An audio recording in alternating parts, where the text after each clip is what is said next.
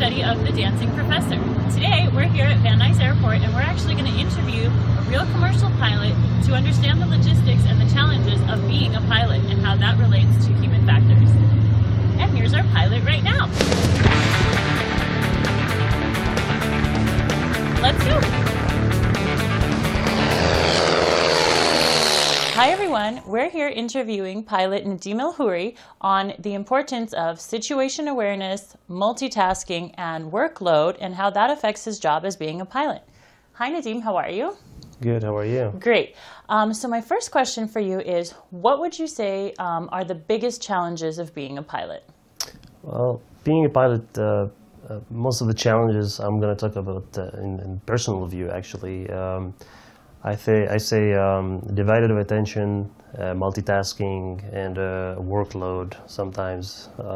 This is most of the challenging parts we face. Okay, great. So just so that our viewers understand, right, we have two main types of attention, right? The first type of attention we have is called selective attention, which is when we focus only on one thing and we're dedicating all of our cognitive resources towards that one thing. Divided attention, of course, as it sounds, is to divide your attention, and we end up dividing our attention when we do things like multitasking. So naturally, if you have two things to focus on, then you have to dedicate half of your cognitive resources to one and half to the other one. And I can imagine that as a pilot, you have to divide your attention among various things. So can you tell us a little bit about the types of things that occur in a regular flight, or like when you most have to divide your attention? Let's say we're in a cruising flight going from point A to point B. Let's say it's a clear day, it's a beautiful day outside. We're basically monitoring the gauges of the plane. We're making sure everything is fine in the flight. And meanwhile, we need to scan for traffic because there is traffic. Yes, in the air there is traffic of planes too. So basically, this is a small division of attention here. We need to take care of because we're responsible of that too. And how do you monitor this traffic in the air? How does that work? So in addition to our instrument on board of the plane, we have a detector of traffic around us in the plane. Plus, we need just visually scan. You look outside the window and you're scanning. So basically, that's in higher scale of flying a plane. But now, if you're a student and you're like going for a training, most of the work is division of attention because you're doing, let's say, maneuvers related to the ground.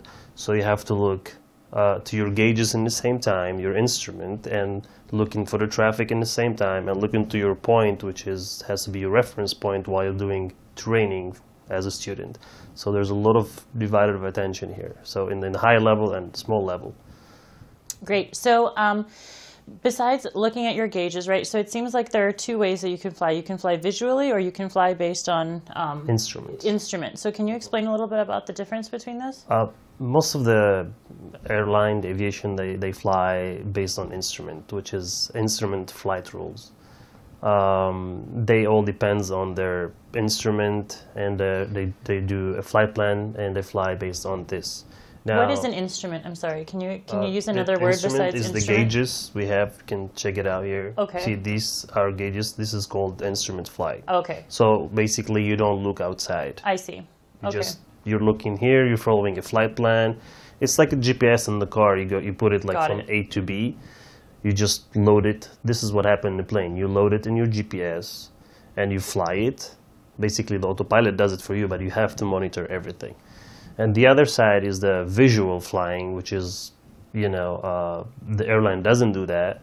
Like it's for fun, or pilots here and there, they do it. Okay, they just fly looking outside, points to points, checkpoints. That's it. So we have this concept that we know of as situation awareness, right? And if you think about it, just literally speaking, it's being aware of your surroundings, of your situation. But this is a really huge factor. and critical point for human factors, right? So we know that human factor psychology, was born or got its evolution during the World War, right? The first one and then the second one. And a lot of the reasons that we start doing testing on technology is specifically because pilots, such as yourself, right, they were having difficulties performing in very highly stressful situations, right? So situation awareness depends on three things. The first thing is perception of your environment, right? What's going on, what's happening in your environment.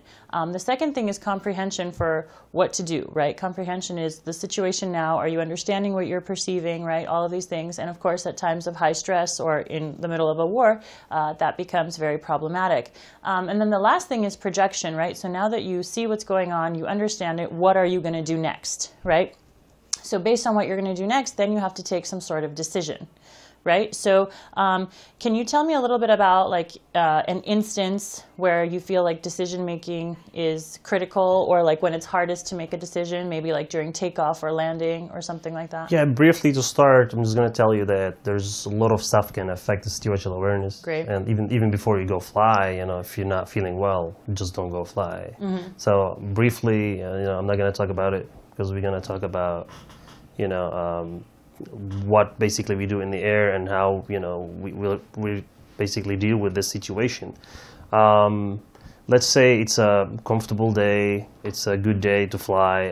I feel fine. I'm not stressed out. I don't have any external pressure, like she mentioned that there's external pressure can happen.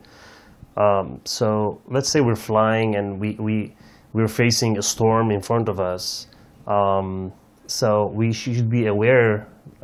So there's two ways we can check that we have a storm. On board of the plane, we have a radar, weather radar. We can check there's a storm in front of us, or we can ask the service station, weather service station on the ground. It will give us information about that. So now, as awareness here, what happened is we need to be aware what's coming. We need to know if we go in this storm, as decision making here we need to take too, like we need to identify that if we go in this storm, what's going to happen is we have probability we're going to have structure damage on the plane. So following the steps we use briefly. What are the steps called?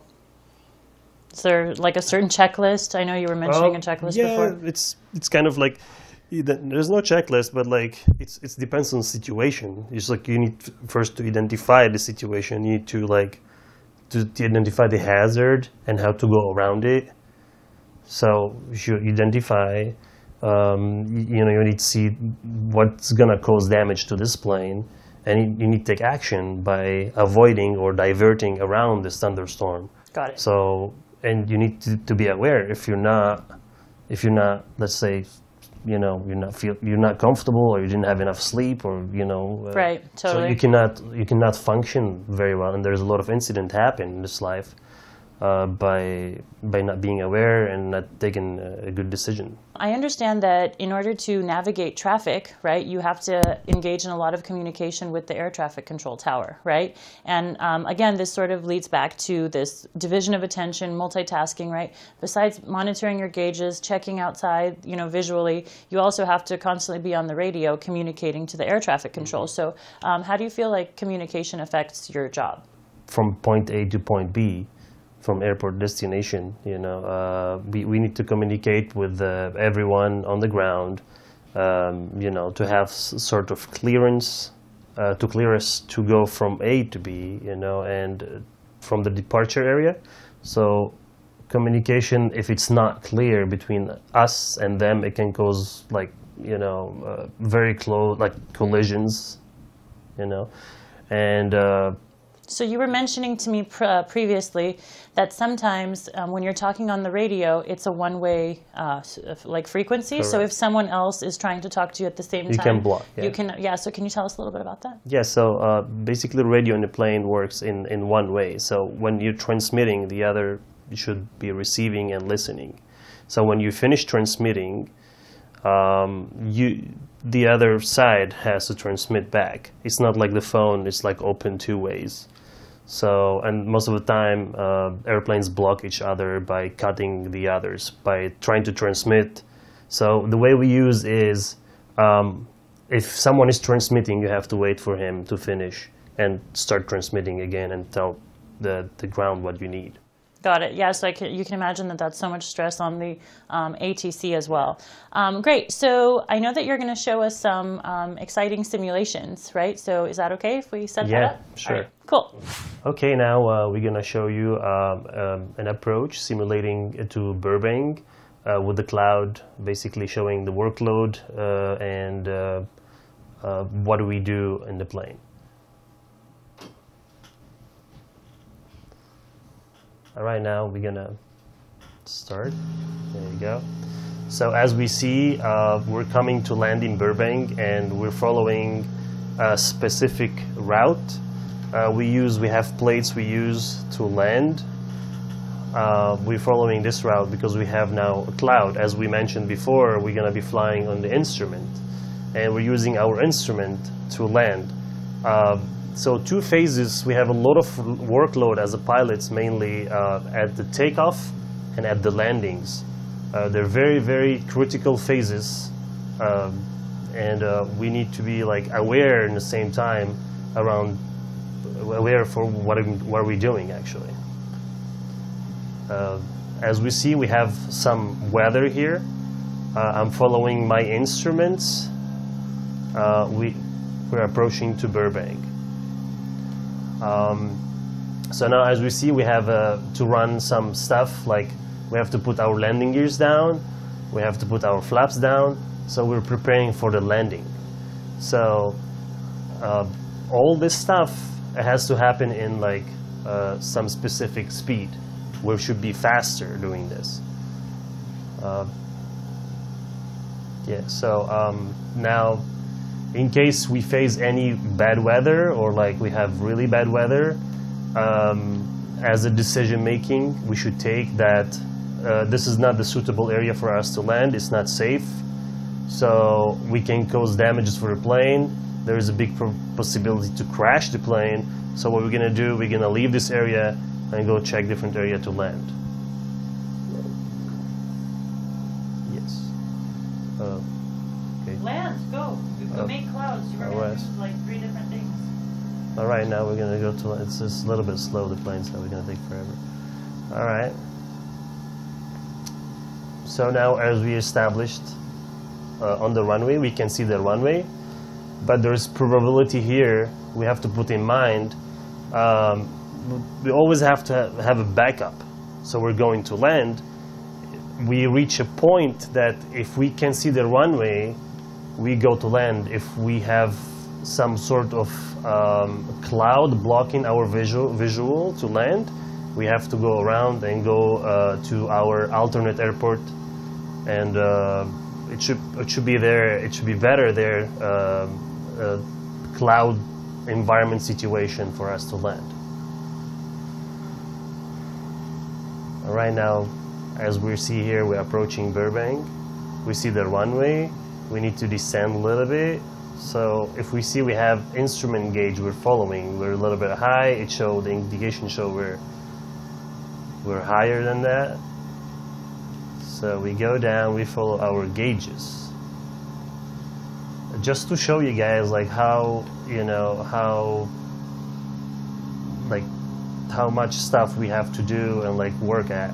Now, there's some planes they have autopilot, definitely it makes their life easier. But if you're flying manually, it's kind of a little bit hard and tough to think about everything and like do everything and check the backup plan here, because the backup plan to take off and turn and go to the other alternate too, you have to set it up in the meanwhile you're doing this approach. So it's all workload here, and like, you know, it's all decision making. Do we go to land or we don't go to land?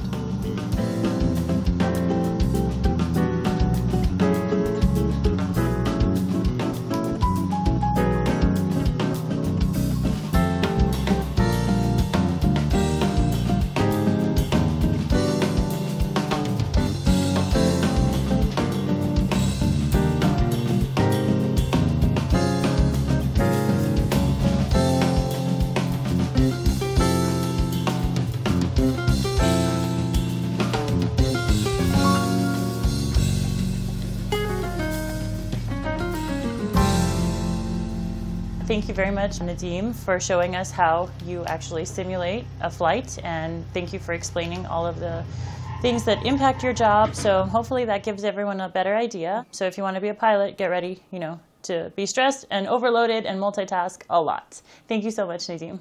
Thank you.